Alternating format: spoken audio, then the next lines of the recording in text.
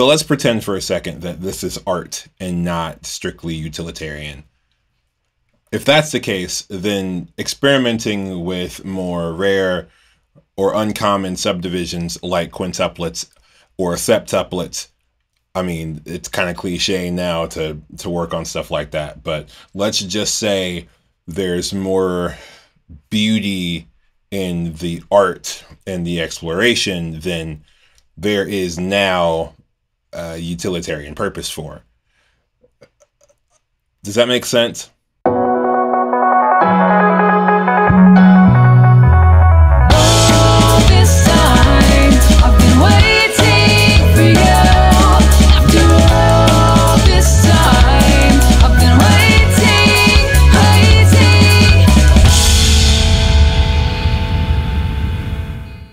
I had a short interaction on Adam Tumanaro's page.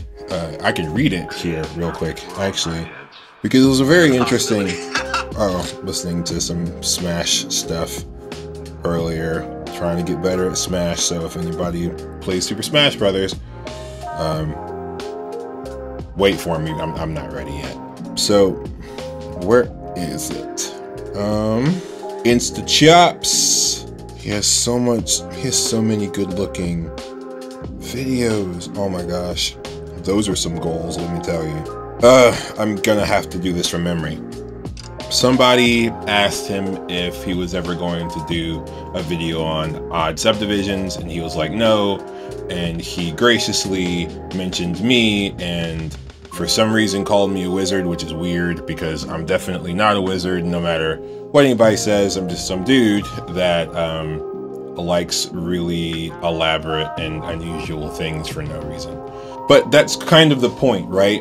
I'm attracted to the stuff that I'm attracted to because, I mean, at no point in my musical journey did I actively choose to like the types of things that I like. I just do. And if you don't, even if you feel like you don't because they don't serve some sort of like functional purpose, then that's fine, right? That's your opinion. And in such a subjective space like music and the way that you express yourself, the way that you play basically is your opinion. So fine, but because I like what I like, I feel like I can at least try to defend it. The reason that I work on odd groupings, for one, is to get more mileage out of patterns and like phrases that I already play.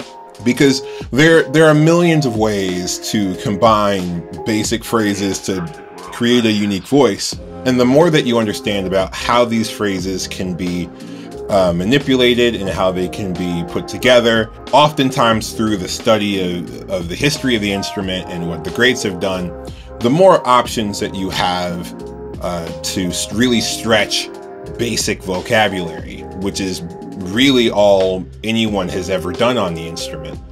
There are very few like trailblazers when it comes to the way that the instrument is being looked at. I didn't say zero, I didn't say none, but very few. And even the ones that are on the top of the game right now, none of them happened in a vacuum, but that's another topic for another time. So the reason that I like working with odd patterns, odd groupings in mismatched odd subdivisions basically is because they're cool and literally nothing sounds like it. So the thing that I'm going to talk about today is this specific 11-note rhythm that I've been working on. It's a grouping of 6 and a grouping of 5 in a very specific way, even though it's not the first way that I actually worked on it. It's the way that I'm working on it now. So I felt like it was probably important for me to, first of all, tell you where a lot of these things came from, because a lot of people on the internet used patterns like this all the time, and even though they inspired me to work on patterns like this, they're not my first exposure to these types of patterns. The 6-note pattern that I use, the right, left, left, right, right kick, basically a tap 5 with the bass drum, or an inverted paradiddle diddle with the lefts at the end being substituted by the bass drum. I mean, there are tons of ways to look at these patterns, but the first time I encountered that specific pattern or fragment of a pattern was in Future Sounds by David Garibaldi, a book that you probably need to look at if you have never seen it before. I had a VHS and a book called Rick's Licks. Rick's Licks. I encountered a 5-note pattern, was basically a paradiddle and a kick drum. So right, left, right, kick. And that was the first time I'd ever seen it. So as I started to explore more 5-note patterns that were similar, I started just putting the paradiddle inversions before a kick drum. So that gave me right, left, right, kick, right, left, right, kick, right, left, kick, and right, left, kick. Funny enough, non-alternating. If you stay on that one side, that's the same 5-note pattern from the Gary Chafee book. Which one is it? Time functioning patterns. Oh, okay.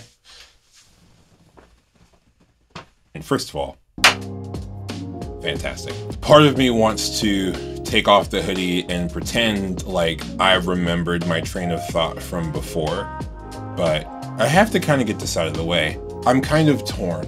First of all, I, like many people, especially kind of living gig to gig, are terrible at saving money. So we are hurting right now because of the quarantines, because of the national emergencies, the state emergencies. And that was my phone. Hi, Justin. I'll text you back in a bit. I'm having a hard time trying to figure out what to do, but it'll be okay because, you know, things hopefully generally work out, right? So I'm not putting out a video kind of ignoring everything that's happening. Yes, this is hard. It's hard for a lot of people. I just felt like I am offering Skype lessons, but I'm offering Skype lessons to the students that are not coming into the physical space anymore.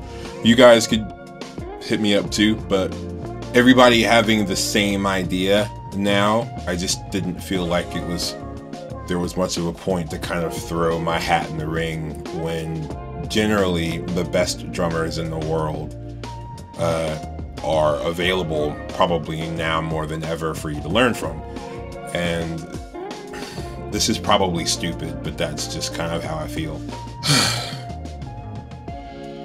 This lesson is going to be about why the hell I use quintuplets and septuplets.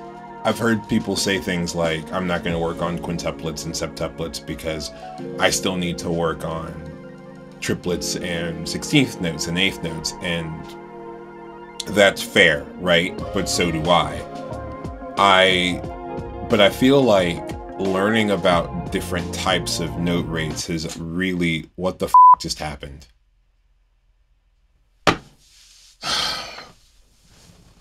Did my camera battery run out again? Probably. I can't catch a break. This happened last night, and I replaced the battery last night, but I forgot to turn my camera off, so it drained my battery, and I'm not very good at this. So I'm not even sure if that recorded.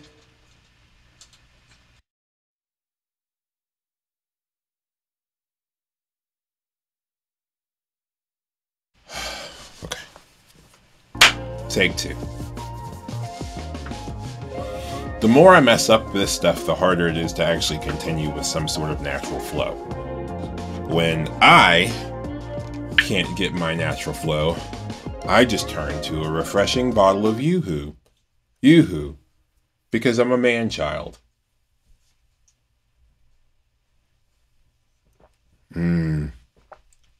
Tastes like nostalgia. and getting made fun of on the bus. And girls that I like not liking me back.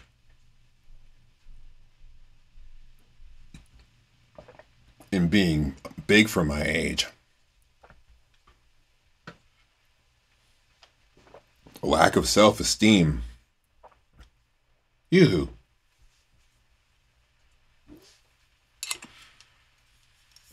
That's enough. I learned about quintuplets from the Gary Chafee books. But before I learned how to play in quintuplets, I learned how to play 5-note groupings of 16th notes. Which is weird because you would think, why didn't you just learn it in 8th notes? It's because 8th notes are slow and dull. At least to a 19-year-old or 21, I can't remember. I'm getting old enough where all that stuff is starting to become a blur.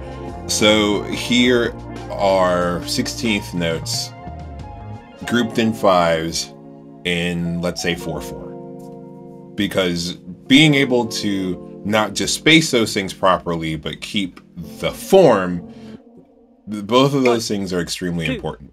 So let's start there.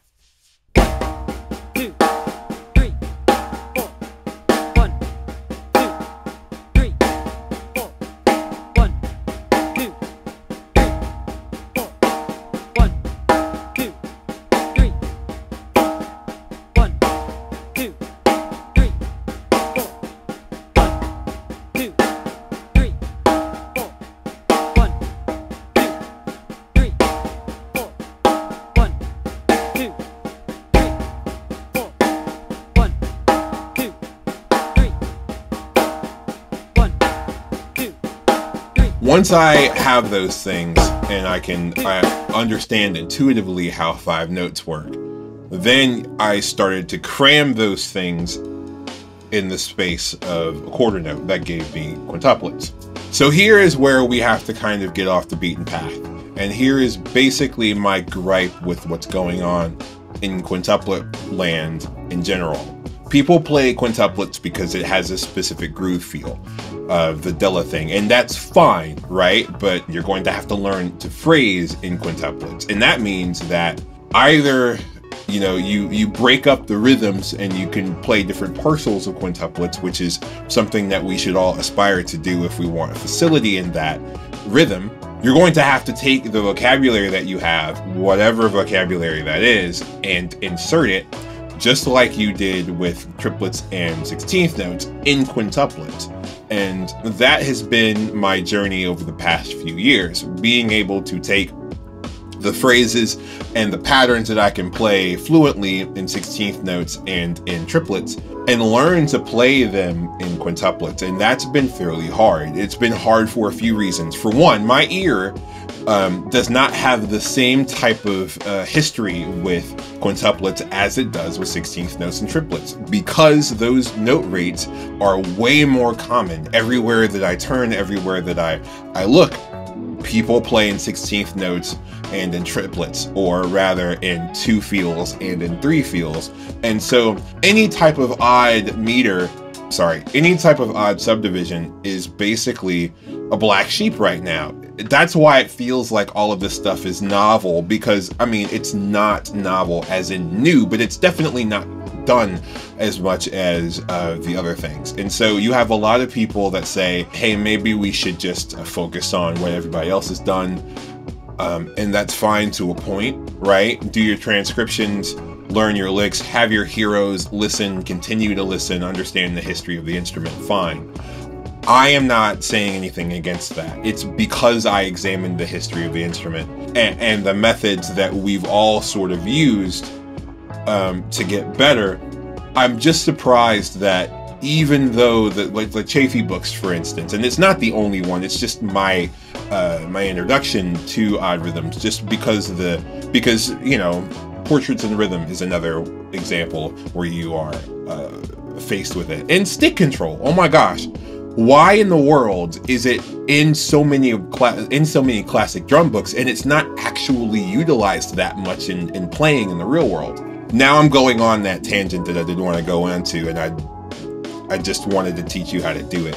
The pieces that I'm using to build this are 6-note pattern, right, left, left, right, right kick, and left, right, right, left kick.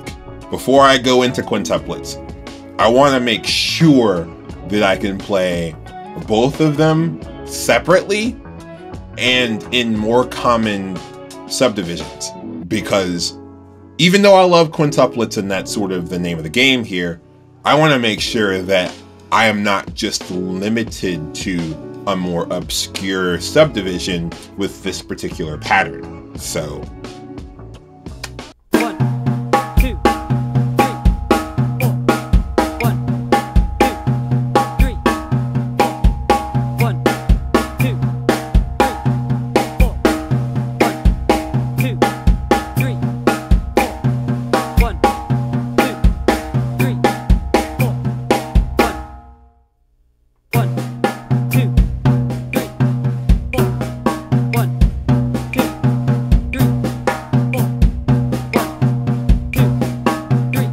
I've even started not really considering if a pattern alternates or not. It's more about like, does it alternate comfortably, right? A single paradiddle is an alternating rudiment, but it doesn't mean it has to alternate. That's how you get specific lines and stick control, because it's just a right paradiddle over and over again. I know that pattern is something that a lot of teachers have used in order to teach kids or students rather, because I know not all students are children, how to do the ride cymbal pattern. Can you play these patterns both in alternating and in non-alternating form? That's right, left, left, right, right kick, left, right, left, left kick for the 6-note pattern, and for the 5-note pattern, right, left, right kick, left, right, left kick in 16th notes and in 8th note triplets. Let's get that out of the way before we ever get into the quintuplet thing. 1, 2, 3, 4. 1, 2, 3, 4. 1, 2, 3, 4. 1, 2, 3, 4. 1, 2, 3, 4.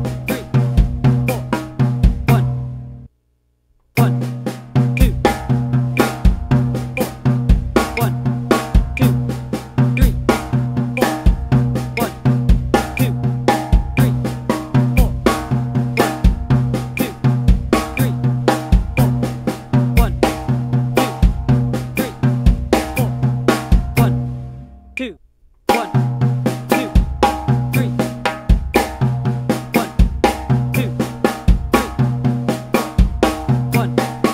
2,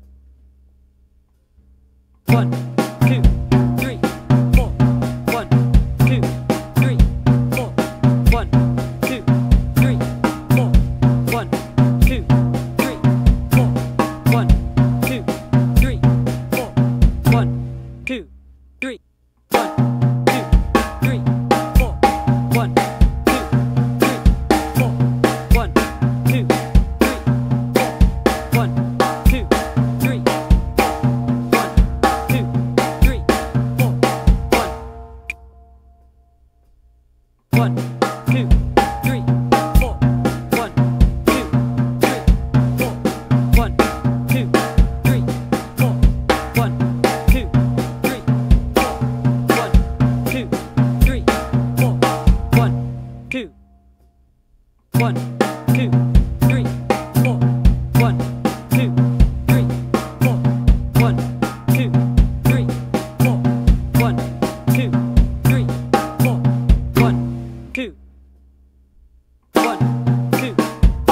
2, 3, 4.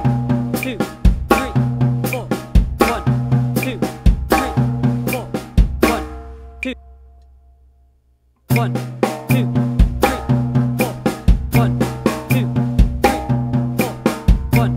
2, 3, 4. So hopefully you've gotten that far. Now it's time to play each pattern separately in our target subdivision in quintuplets. I urge you to take your time with this. If you're not used to dealing with quintuplets, let alone cross rhythms over the bar line passages in quintuplets, spend time with this first before you move on to the next step, because larger cycles, larger patterns take longer to resolve, and it's a lot easier to get lost with a 11-note cycle in a 5-note subdivision than it is for a 6-note cycle in a 5-note subdivision, because depending on the way that you look at it, the 6-note pattern is displaced a quintuplet with the beat every time you go. It's also only going to take 6 beats in order to get to, so it lends itself to shorter passages like 2-bar fills much more easily than playing an 11-note quintuplet thing. This is extremely elaborate, and it's just, I don't know, I may use it at some point. If I ever use it, it'll be by accident, or rather it's because like I want to use that type of tension.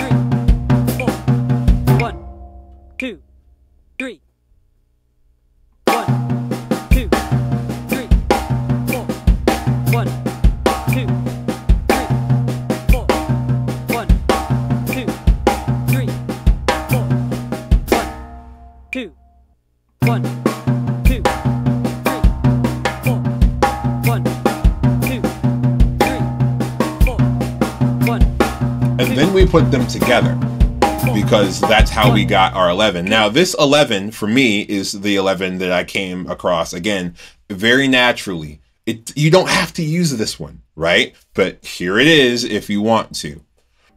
1, 2, 3, 4. 1, 2, 3, 4. 1, 2, 3, 4. 1, 2, 3, 4. 1, 2,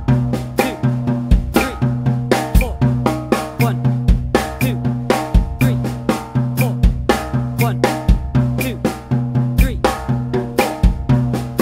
1, 2, 3, 4.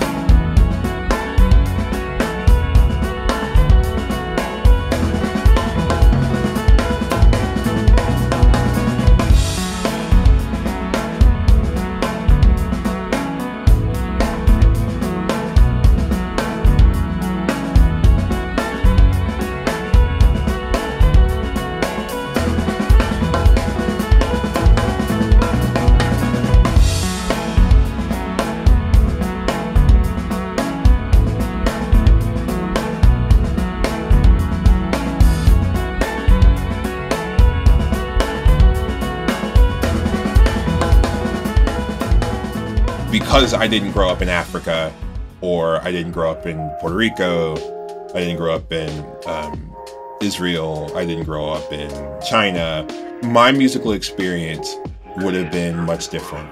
And so the first thing that we have to kind of admit is, because we are who we are because of where we live, who our parents are, and we don't choose the music that resonates with us.